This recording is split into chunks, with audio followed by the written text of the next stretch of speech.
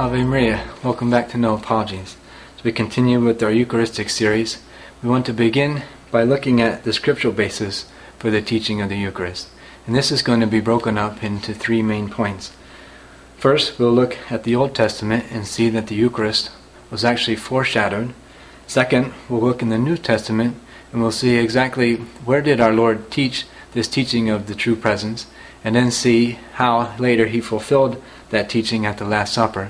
And then lastly, we'll go look at the writings of St. Paul and see how he and the first Christians looked upon the Eucharist. But today we're going to begin with the Old Testament. And we want to look at three Old Testament types or signs which were prefigurements or foreshadows of the Eucharist. And the first is the Paschal Lamb. In the book of Exodus, chapter 12, we read about God's command to Moses and Aaron to take and slaughter the unblemished lamb.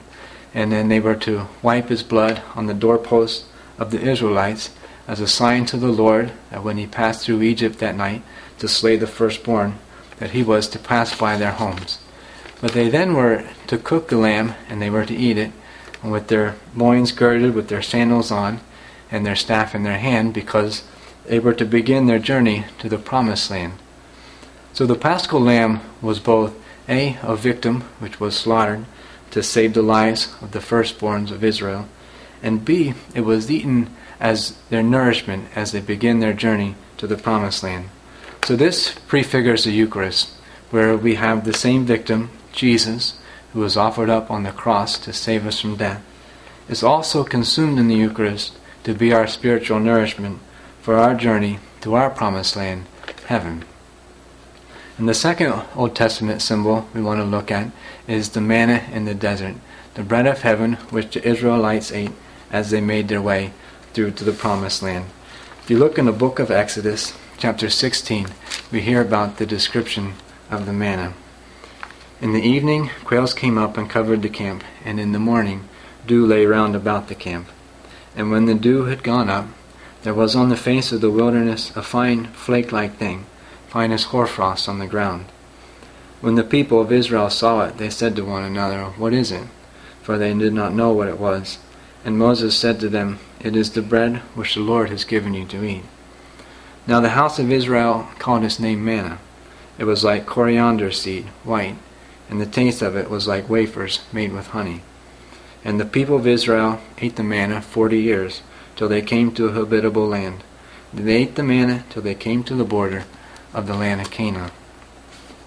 So the bread from heaven was their nourishment and their sustenance for their 40-year trek through the deserts. And once they reached the Promised Land, the manna ceased to fall from heaven.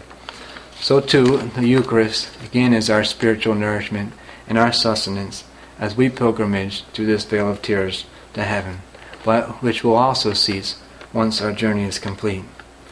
And the third Old Testament type that we want to look at is the Ark of the Covenant. Now, we've seen before how the Ark of the Covenant is a type of Our Lady, because Our Lady carried in her womb our Lord, just as the Ark of the Covenant carried within it the three items which were prefigurements of our Lord. We had the written Word of God, the Ten Commandments, which was a prefigurement of the living Word of God made flesh, our Lord. There was the jar of manna, or the bread from heaven, which was a prefigurement of our Lord, who too called Himself the living bread come down from heaven. And we have the rod of Aaron, which was the sign of the true priesthood of the Old Covenant. It was a prefigurement of Christ's true and eternal everlasting high priesthood. So the Ark of the Covenant can be seen as a type of Our Lady, but it also can easily be seen as a foreshadowing of the tabernacles in the Catholic churches, which is where we reserve the Eucharist.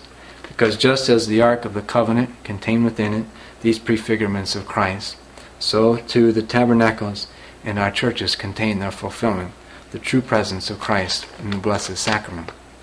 So we have these three prefigurements of the Eucharist found in the Old Testament: the Paschal Lamb, the manna in the desert, and the Ark of the Covenant, given to us by divine providence as foreshadows as what was to come in the New Covenant of Jesus Christ. Thanks for joining me here on No Apologies. Ave Maria.